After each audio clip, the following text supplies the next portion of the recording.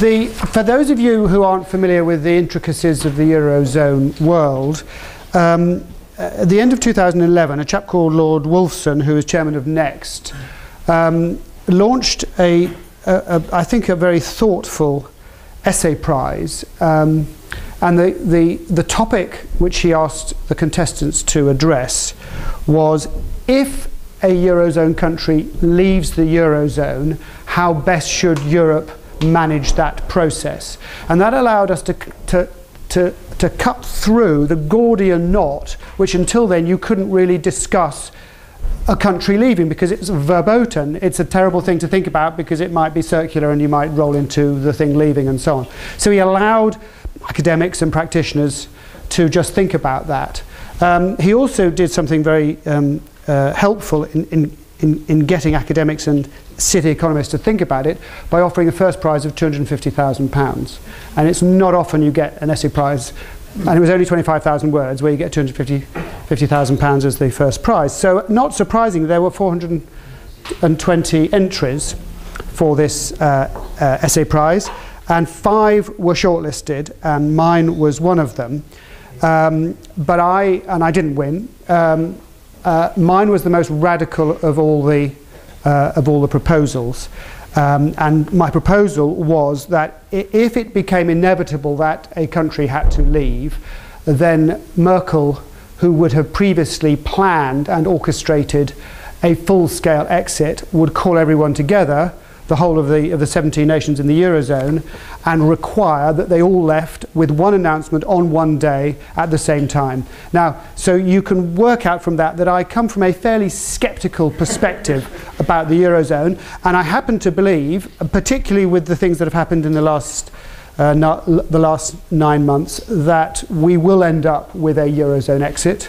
We will probably end up in one way or another with the demise of the Eurozone. And my own view is the proposal I've made is the best still. And you can ask me questions about that as we go through. I'm not going to talk about that here. I'm talking about what's going on at the moment. But just to give you a bit of a flavour from where I come from. I should say I've been writing about this for nearly 20 years. So I was writing about how sceptical I was about the Eurozone prior to its advent. And because my day job is managing currency risk, this has been reasonably high up my agenda, and obviously of my clients as well, who are international investors.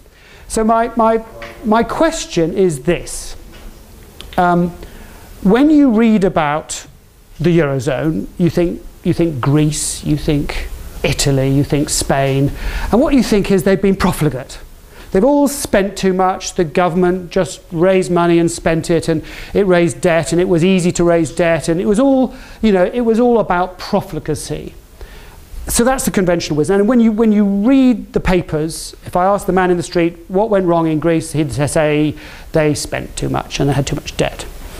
The proposals at the moment are about controlling the business of spending and raising debt. So we keep the euro. The proposals I'm saying are, this is official policy. We keep the euro. We have a euro-wide banking union, whatever that means, and I think nobody knows what that means. It's not just common regulator, it's something to do with a common guarantor, and in my opinion that's just not going to happen. And we have got a thing called ESM, European Stability Mechanism, which is currently a euro-wide guarantee of sovereign borrowing, but it's not very large. It's about 400 billion euros, which in Euro world is not large. And then I put at the bottom, and most controversially, and you can't read what I've said, well, what I said is stiff fiscal targets for delinquent countries. So when there was a conversation at lunchtime about austerity in the UK. We know nothing about austerity if you think about Greece. So a country like Greece, and indeed in Spain and Italy, have serious contractions in public spending, and that is sanctioned at the top, at the centre, in Strasbourg and in Brussels, and essentially in Bonn, in Berlin. That's old money. The official view is you spend too much in the public sector, you've got to stop spending, and that's the way out of this problem. So, has it worked in Ireland? Has what worked? this austerity? Well, it depends what you mean by worked. Certainly they have restored what you might say was somewhat their financial and fiscal credibility. They have reduced their external deficit to zero, so their trade balance is now positive. I think their fiscal balance is pretty much neutral. But they've now got a very large public sector debt and very high unemployment. But of course they can export their unemployment to the UK, particularly where you have a high lot of... So, in a way, Ireland's a sideshow. It took one particular route, I would say in a reasonably determined way, in the context of the Eurozone, fairly successfully. But would you want to be Irish at the moment? It's not fun, believe you me. It's not very nice. You'd probably be over here in London looking for a job. So I'm going to challenge the proposition that it's about borrowing too much, i.e. public spending and borrowing too much. So is the South overborrowed? Is the Eurozone overborrowed? And the answer is yes, it's true. Most of the southern European states overborrowed. One in particular, Greece, behaved like a sort of kleptocracy. I mean, it lied and cheated its way into the euro. It lied to the European Commission and the ECB about its fiscal position. It doesn't really have a tax collection system which we would recognise as a tax collection system.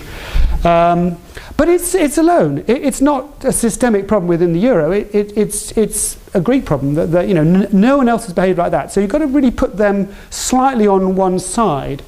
Ireland and Spain, funnily enough, did not run particularly large public sector deficits, but they got caught up in a property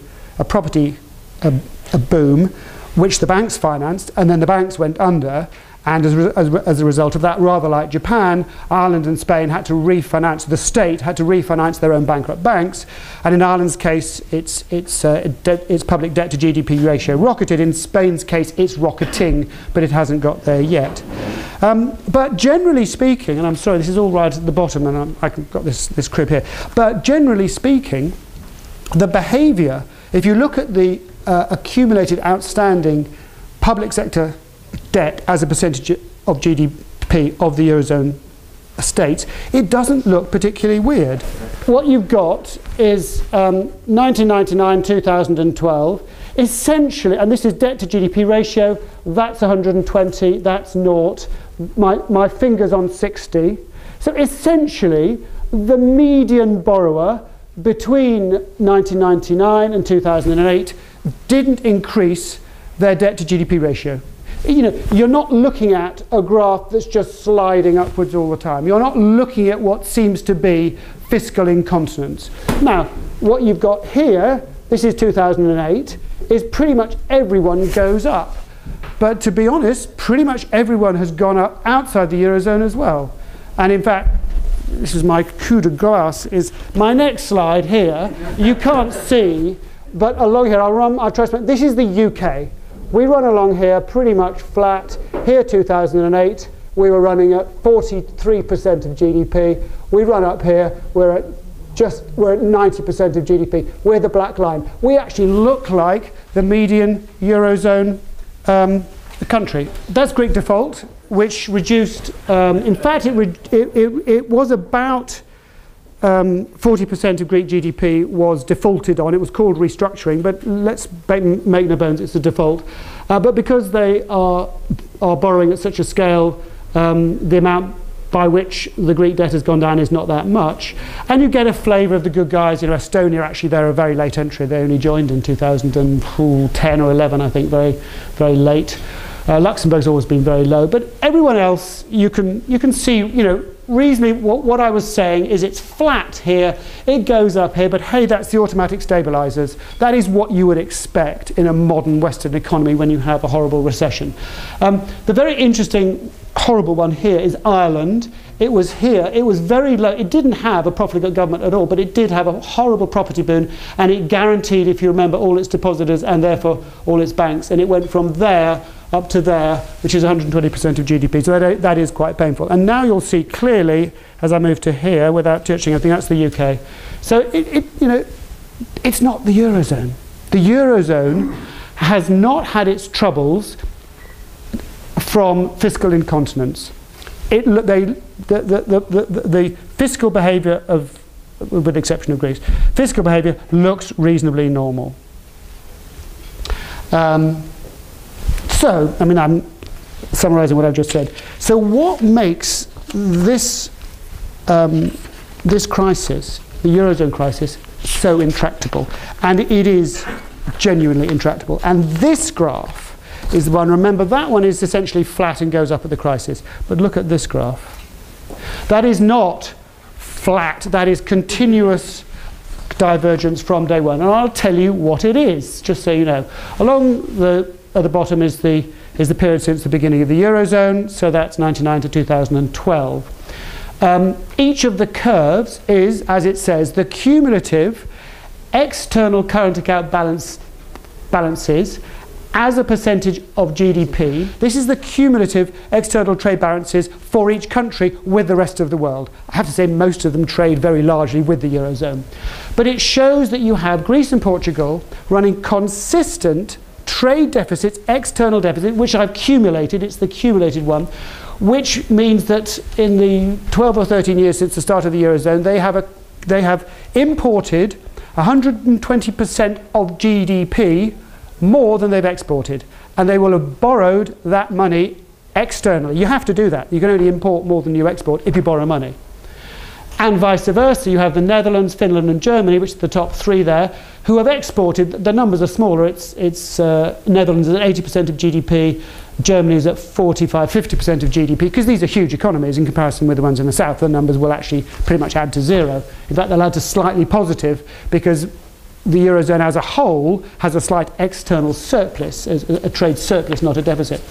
But this is a very different shape of graph. This isn't a graph which is, oh, it's fine until 2008 and then it diverged. It's diverging from day one.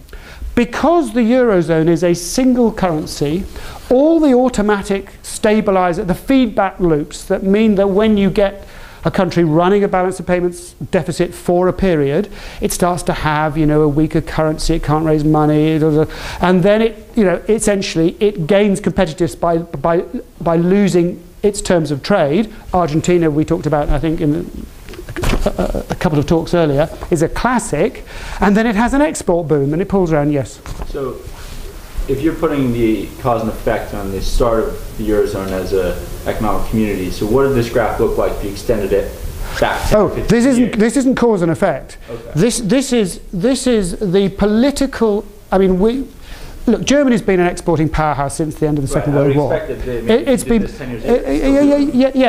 no, that's absolutely true. But the point is, Germany can't go on doing that forever. And that it was rather less stable. A lot of these had previously had surplus and deficit because they had a whole lot of crisis. We had the French franc, a good example. It was running deficits on a regular basis. It spent too much. It then had franc crisis, which made it more competitive. Italy actually even more so. Italy, which has been quite an exporting powerhouse. Italy is actually quite a good example of where things started initially okay, because they probably went in at a reasonable exchange rate, but they've had a significantly higher level of inflation, which has begun to pull them down. And actually, that's been a big problem for them, because they do have, particularly northern Italy, is very strong on price-sensitive exports like manufactures and fashion, leather, and things like that. Sorry, manufacturers, engineering goods. So yes, there's a lot of preconditions. A lot of these are structurally kind of saving economies like Germany, and a lot are spending like the southern economies. But the stabilizers, and the great thing about markets is we don't have to worry about that. We let markets sort it out. If you borrow too much, markets don't like it, they will send your currency down. And then you will adjust, and if they don't want to lend to you, you can't borrow and you can't import more than export. So the great thing is you don't need politicians. You just walk away. You don't. You just let it happen. And we have had, what we have here is a security blanket which we've thrown over the whole lot, and we've said we don't care about this. These don't matter. And just to give you a flavour of the numbers, here a great effort actually. I found a couple of series of actually it's goods and services, but not income and dividends, but the trade balance, not the full balance of payments, of Germany with the rest of the Eurozone. So this actually is the exact number we're talking about. And I've just cumulated the two series, exports minus imports, cumulated from Jan 99 until Jan 2013. So this, which is now 1.1 trillion euros, is what the Germans have sold to their neighbours, essentially down south, and lent them the money to do that. It has to be that way around, because who else is going to... Because this is within the Eurozone. This isn't about outside. So it's trade credit or vendor finance, I think you like to see. So you sell your car to a guy who hasn't got any money, and you give him the finance, and he uses the car, and then you say, can you pay the interest and the capital? He says, well, I haven't really got any. So that's where we are, and that, I think, is, to me, this is the fundamental issue. This is, forget the politics, which is, you know, overwhelming in this debate. The reason we have flexible exchange rates, and the reason that Bretton Woods, which was started in 46, 47, and crashed in ignominy in 72-3, is it couldn't cope with the dynamism of the world economy. When you get changes in terms of trade, when you get changes in particularly things like oil and so on, it can't cope if you have these rigidities. And, you know, if we had perfectly flexible internal markets, so we could reduce a chap's wages by 20%, fine, which is what we did on a gold standard. You just say you paid less, and he couldn't go to the industrial tribunal and say he fired me. He just says, oh, okay, well, that's what happens. So exchange rates are the equilibrating mechanism, and they've gone. So how does that work? I mean, I said they'd lent all this money, but are they really going to lend money to all these guys to keep? And remember, that's still going up. It's not turned down yet, even though the Eurozone is in a horrible recession. So we just haven't got the stabilisers. So easy. Until 07, the private sector. And private sector is very, very simple. You're a German investor, and I don't necessarily mean an individual. This is institutional. And you have a range of bonds and instruments to invest in, and you get a 1 or 2% premium for investing in Spain with no currency risk. And even in the government, you think, well, it's no problem. It's all ECB guaranteed in effect. I'll have some of that.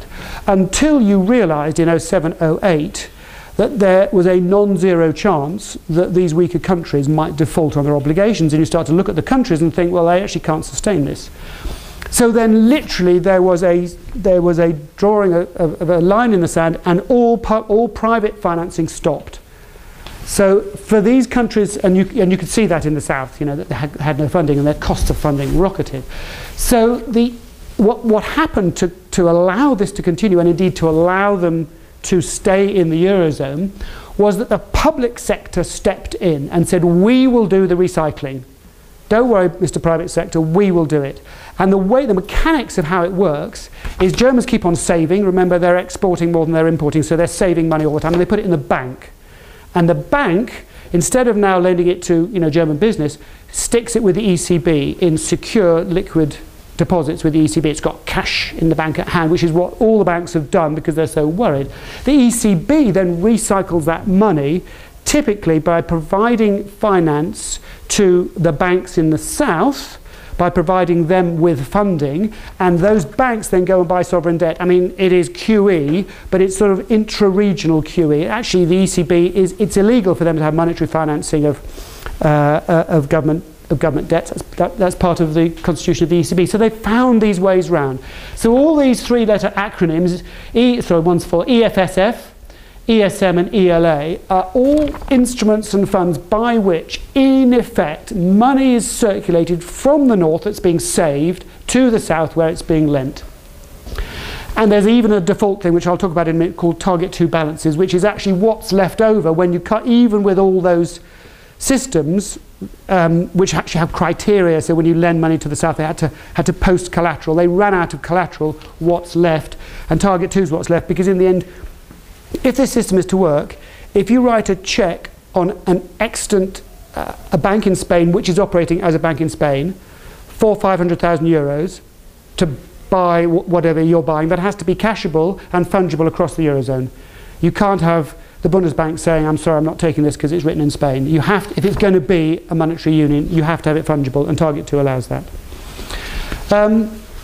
So I think I've described what happened. What I haven't described is the scale, is that the ECB, which is actually an incredibly thinly capitalised bank, talk about, all the politicians are saying, these banks that lent too much, they had no capital. The ECB has 10 billion of capital. That's it. Its balance sheet is 2.6 trillion. I mean, the ratio is so small it's non-existent. But of course, behind it is a sort of implication that it's guaranteed. The ECB is guaranteed by each of its member states. And I'd say, dream on. No way. There's no way with a scale like that, that's 28% of Eurozone GDP and 100% of German GDP. So forget the Germans underwriting the ECB, they're not doing it. They might underwrite their share of the ECB, which happens bizarrely to be 28% of the ECB, that they own 28% of the ECB. They'll probably pick up 28% of any liabilities that there are, but they won't pick up anything else. So I think you've got at the centre of this a very vulnerable institution, in the way that the Fed and the Bank of England are not vulnerable, because the Bank of England is the UK state and the Fed is the US state, and they will not default. They might inflate their way out, but they won't default. But the ECB, although you think it can print money, it can only print money if it has a state behind it. And if the whole thing falls to pieces, or a major state says not doing it, and we're getting very, very close to that, very, very close. Look at Greece, look at Cyprus. Then you have something which is very dangerous. Anyway, the moment, what happens is what I described. The Germans put money on deposit, you relend, I put another one, MRLO and LTRO. These are all mechanisms by which liquidity is funneled into all the bankrupt banks in the south. And they finance public deficits, and public deficits pick up the lost demand, the one that you lose when you have net negative export demand.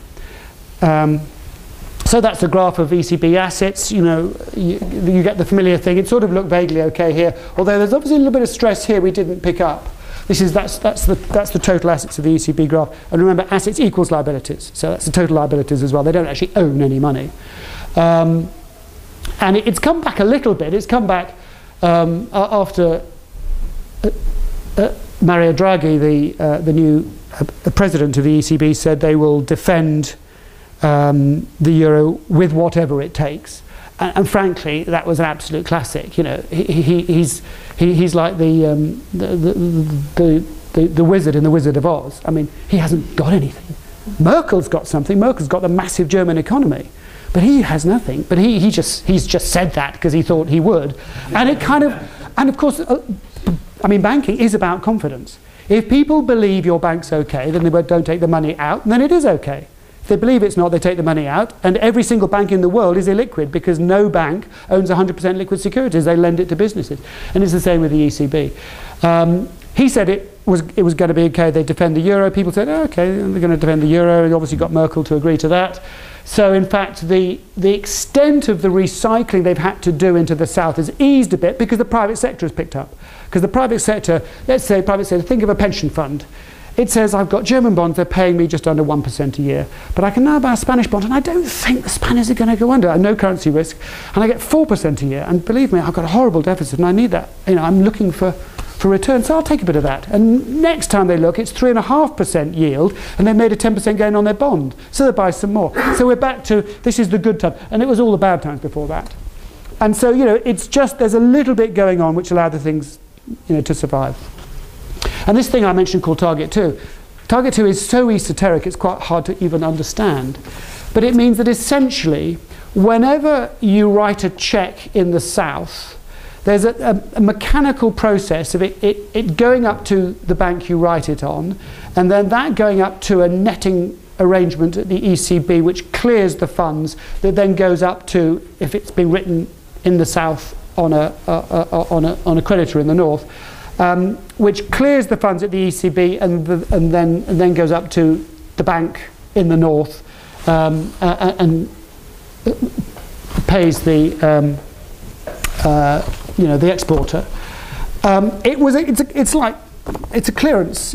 It's like Fed funds. It's a clearing system, but it stopped clearing, and no one really spotted this. It stopped clearing because there weren't any natural flows coming the other way. We knew that from the end of 2007 we didn't need private finance, but all those ELAs and ELTROs all had rules attached, and the central banks didn't have enough collateral, so they wrote the checks and just ran it on overdraft. And they said, the ECB said, okay, you can owe us the money.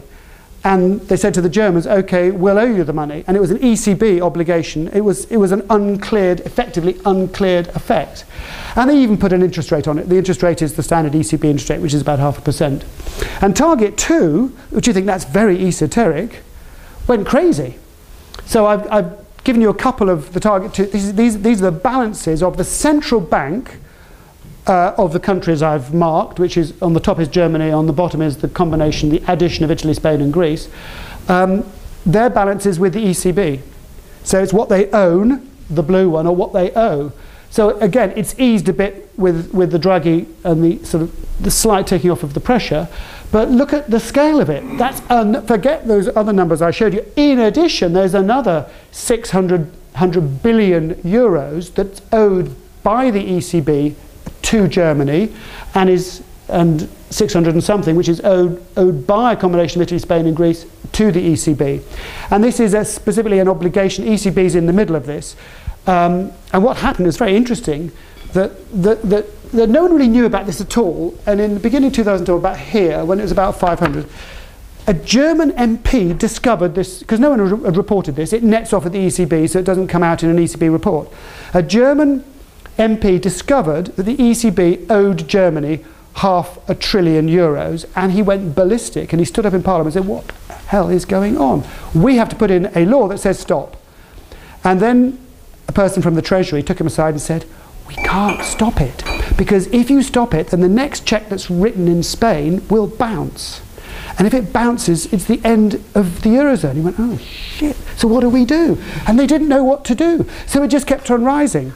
So, I mean, it really is, we are so strained, we are so stressed in the Eurozone, we have no idea in the UK.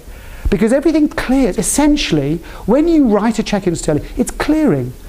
The exchange rate with the pound against the dollar, 150 something, and the pound, they're all even numbers of buyers and sellers, no official people involved. You know, and even today, although we've got some very weird things going on in QE, I don't worry about QE in the sense of the solvency of the UK, because the Bank of England and the government are the same people, and whether we like it or not, in the end we'll raise taxes and we'll pay or inflate our way out. Yeah. So if you did the same graph in the United States for certain states against other states, you'd see the same thing, I think, where basically some states put in a lot more than they get back, and other states take a lot more than they put in. But as a whole, that system works really well, and other than Texas, no state really says they want to leave.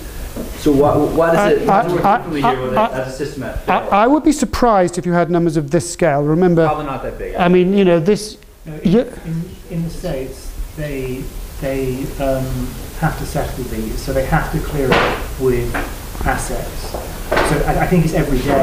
I think you'll find you don't get these balances. You do get other imbalances, that is true. But of course in the States, and this is the difference really between the States and the Eurozone. One team.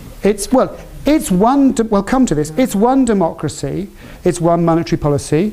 You've got almost perfect mobility of labour. You've certainly got perfect mobility of qualifications, language, dialect, culture, all of those things. You know, it looks like a country. I know it's a big country, and I know it's very regionally, economically diverse, but the clearing mechanisms are not just price, they're all sorts of other things. You know, I'll go and live in Alabama because the taxes are a bit low or whatever. No, they actually clear it. So and well, these will be cleared, yeah. But I'm talking about all the other mechanisms to keep, when you have very big regional differences but with one currency, how else do you do it? Well, there's a lot of other mechanisms that make it work, and you know, I'm absolutely convinced certainly at a 100-year horizon we'll have the dollar covering the dollar zone.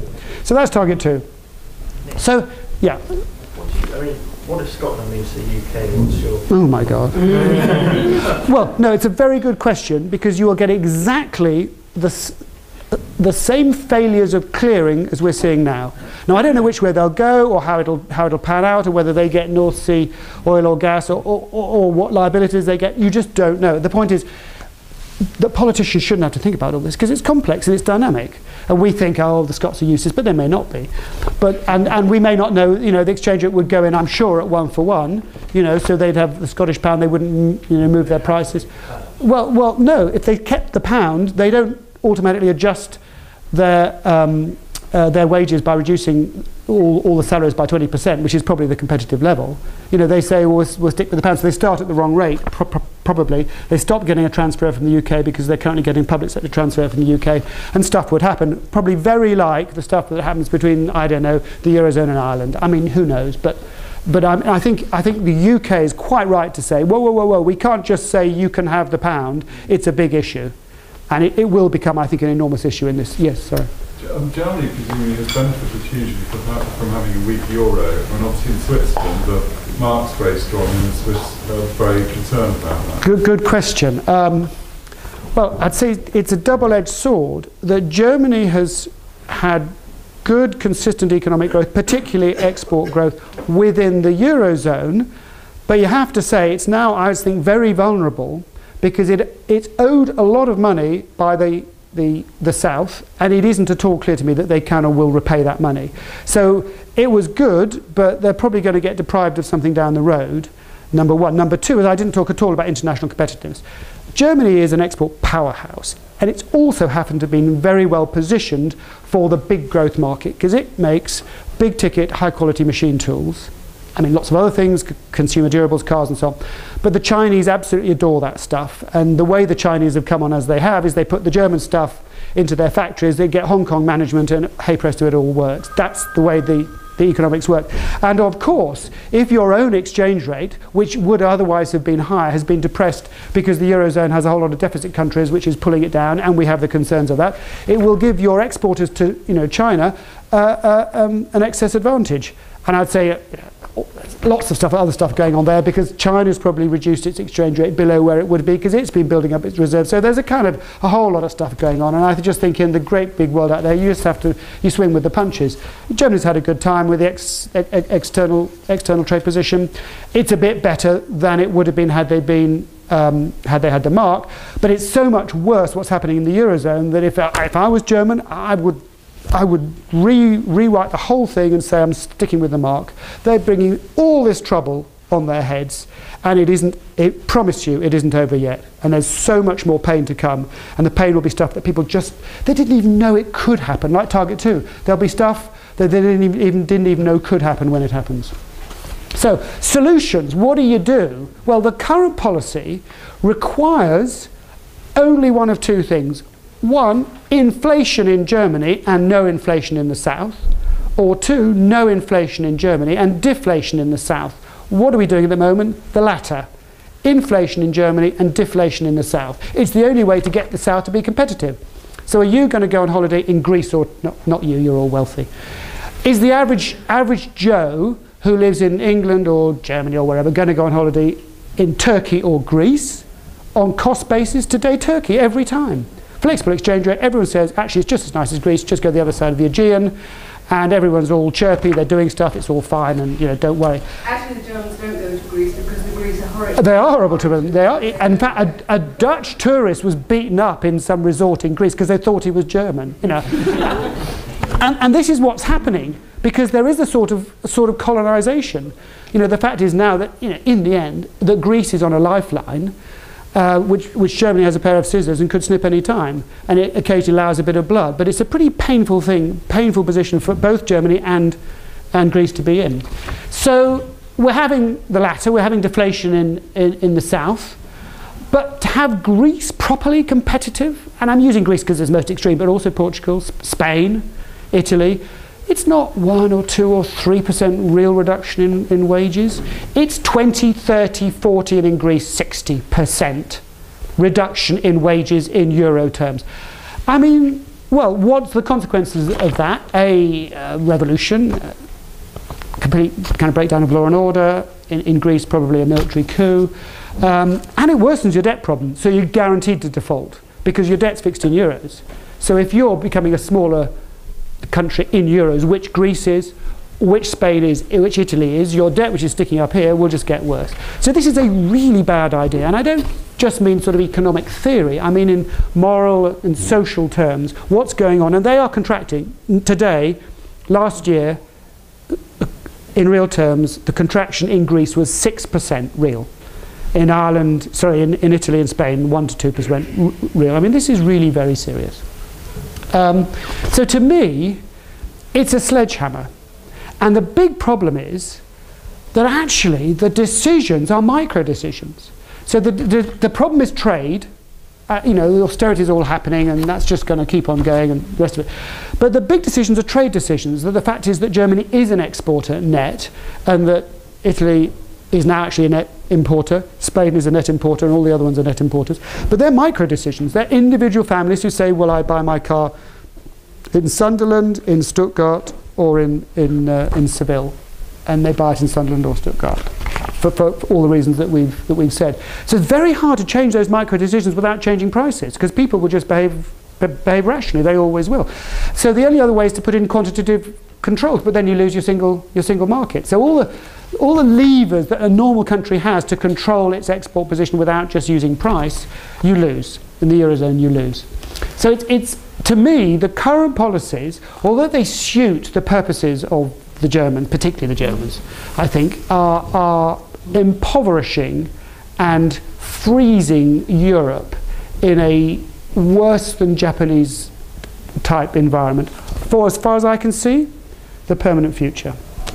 So, are we going to get, what about what happens with departures? Until a year ago, you just couldn't, if you walked into a bar in Germany or France and said departures, you know, everyone would just land on you saying, this is verboten. It's like saying, you know, that one race is less intelligent than another. You just couldn't say it. And starting about the beginning of 2012 with the Greek default, German politicians, particularly a couple of German MPs, started to say that we have to get rid of Greece. They're no good. So the word departure became okay. And I mean, I thought hard about Greece, because when I wrote the Wolfson Essay Prize, which was a year ago, it seemed to be the most likely. And I studied the parallel it would have with Argentina, which had a fixed exchange rate with the dollar until 2002, and did exactly the same things as Greece. It ran a huge trade deficit, a huge public sector deficit, the two matching the loss of aggregate demand and increase of aggregate demand. It could no longer fund it.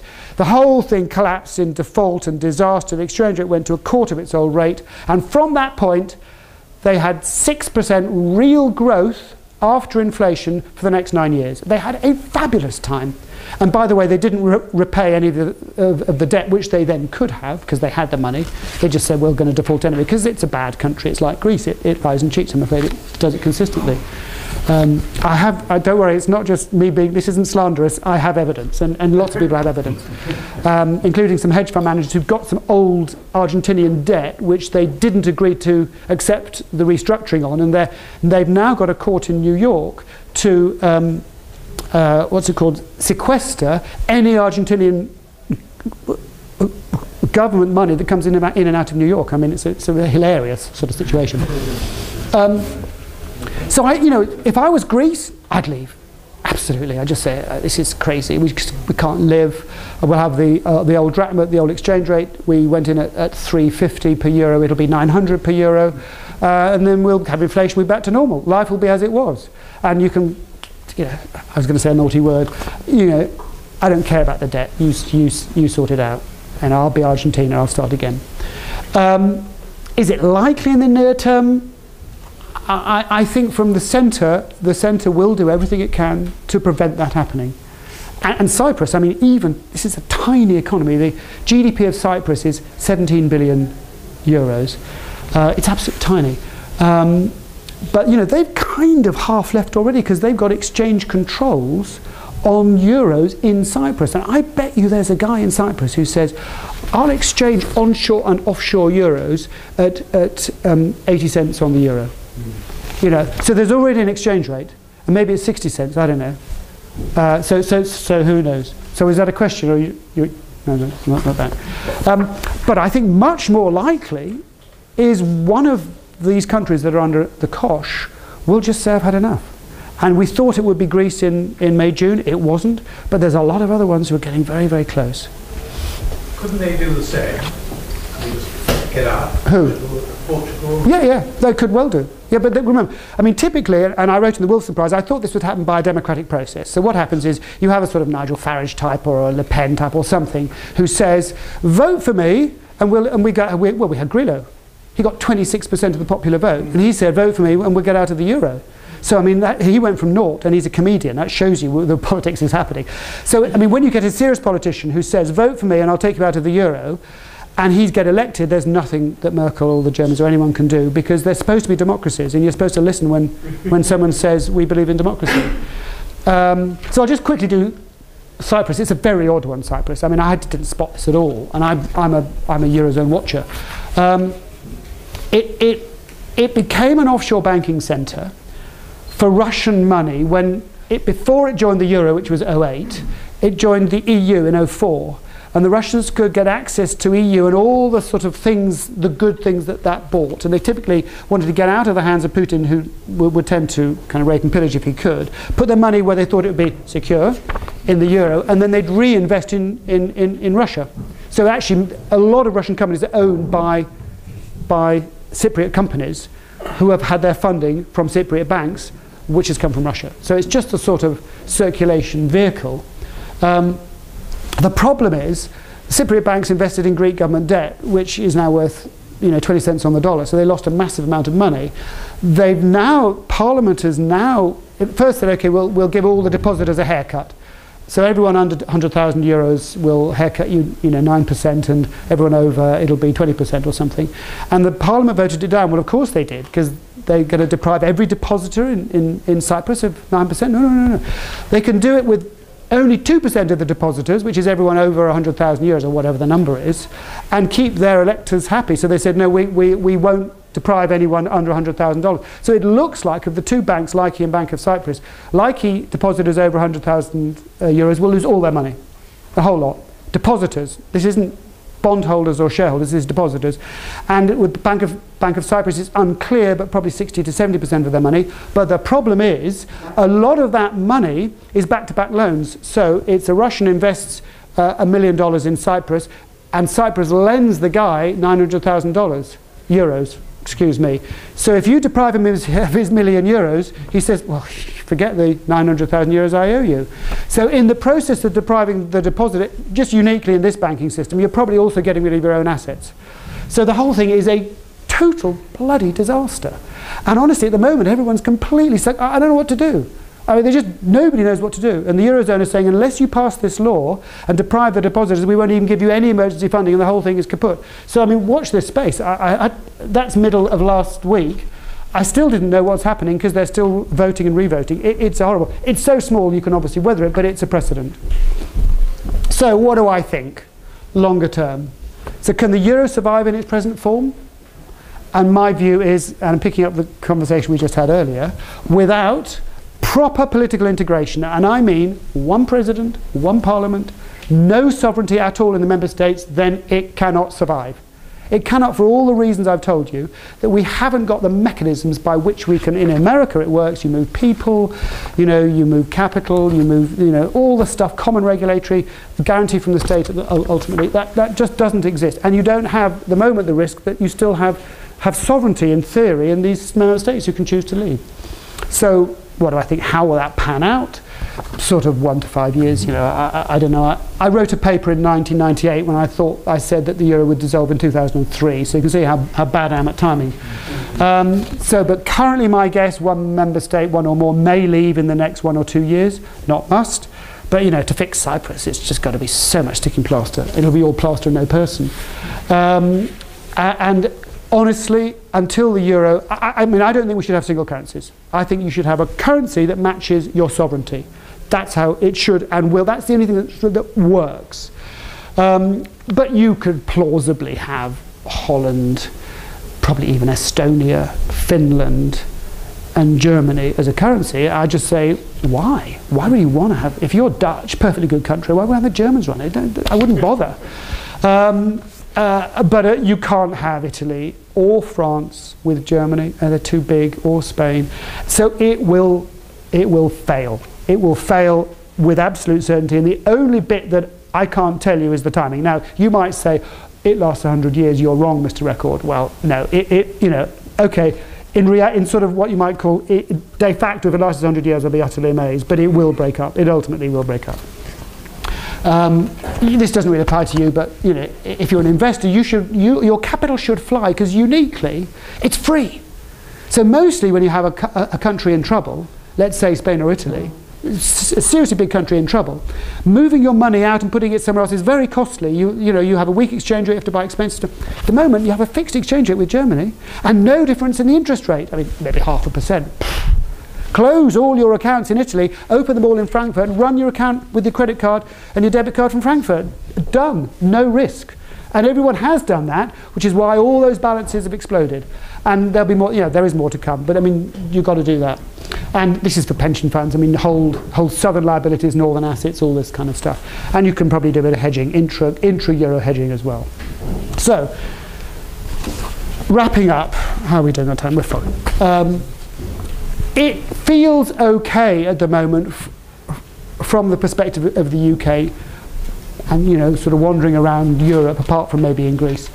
It is so not okay that we are covering up some very, very serious underlying problems, and we have no solutions to fix them. It's giving low and zero growth rates, actually with the exception of the Netherlands and Germany, across the board. I mentioned the bad ones, but France is having a horrible time. Italy's having a horrible time. Spain's, that's horrendous. I mean, 27% youth unemployment in Spain, and just no prospects. So you'll start to see some really very serious things like, kind of the proper emigration we've had from Eastern Europe. People will leave and never wanting to return. You'll emasculate our proper country. This is a terrible thing to do. You should just, I can't believe they're doing it. So at the moment we're in crisis containment. We have a pressure cooker. We're holding it all together. But the Wilson Prize is all about what happens if a little bit starts to crack, and I think when it blows, it could blow. Like one person could leave, and then a week later, there's another guy says, I want to leave too, and it's like, whoa, and then you have, believe me, trouble, because all the banks have all their denomination is all going to be wrong. All their assets will be in the weak countries, and all their liabilities in the strong ones, for all the reasons that we've been talking about. And the one in the middle is the ECB, which is going to be so bankrupt it's scary. So we have departures. And then all the derivatives, they're all stateless. So every derivative in euro, and there are trillions of euros of derivatives, what state are they? How do you resolve them? And I cover all this in the Wilson Prize. So if Merkel reads that and does what I say, Europe, no, I'm absolutely serious. I promise you, they don't understand. I promise you. And nor does Cameron. He's read my submission. He doesn't understand. Merkel doesn't understand. It's political for them. Oh, we have to keep it together. This is our policy. But they don't understand what is happening. Yes? I understood the banks had already started doing... Yeah, a little bit of matching. They're a long way to go. And a lot of the stuff they don't really know about. That's the problem. And it depends on the regime. If there's a breakup between a couple of big countries, what's the regime? Is it the debtor currency applies or the creditor currency applies? They don't know the rules. There aren't any rules. So unless you have an unbelievably well-structured exit, read my Wilson Pride essay, because that is it. But it's already a Merkel task force already produced the document locked away in a safe.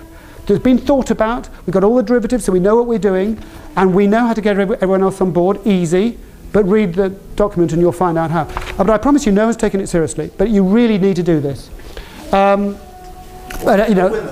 Sorry. He said it's all fine. You can have one leave. It'll be nasty. This is Roger Bootle, the winner. He's a fine man. I like him a lot. We had a lunch afterwards, and he patted me on the shoulders and said, "Never mind, Neil. Better next time." But he's wrong, in my opinion. Of course, that's it. In my opinion, he thinks you can have one leave and it'll all be okay, and the rest will all pull together. I just don't think that's going to happen. If your scenario is right, quite possibly in my opinion, how drastically, do you think it will affect economically the UK? How drastically? It's a bit like saying a nuclear bomb goes off in Paris. How will it affect the UK? The direct explosion, not that much, but the fallout, horrendous. I mean, this is leading, in my opinion, because of the blindness and the political nature of this project, it's leading to a really serious crisis which will make the credit crunch 2008 look like the Warm-Up Act. Yes, one at the back, not the one, John at the back. That was masterly, and I very much agree with that whole expose, which was very good. A couple of quick comments. You alluded to France quite a bit towards the end, and I think the French situation has been underplayed and not understood too much. It may well be that the next big problem comes from France, interestingly. There's some really interesting... I mean, clearly, you can certainly let Greece go and say it's of no consequence, 1% of Eurozone GDP, who cares? But France is enormous. Exactly. Germany can't afford its debts. Exactly. It's heavily indebted, and it has a dysfunctional political class that believes you can spend your way out of the problem. Okay, second comment. I think it all depends on Germany's willingness to keep funding the rest of Europe. Correct. And it has strong... except for this awkward business of democracy. Well, the Nigel Farages of this world who come and upset the whole thing. And there's strong reasons for Germany to want to keep the whole game going. Mm-hmm. And what has happened that each time we've reached a crisis point, Merkel has blinked and agreed to carry on with the game, most recently in assenting to Draghi do what it takes to comment. And so far she's proved electorally correct. Mutti has had the right idea. And I believe that they'll carry on blinking. I do too. And I was discussing this with Heinz over there at lunch, and we were talking exactly about the point you've been making.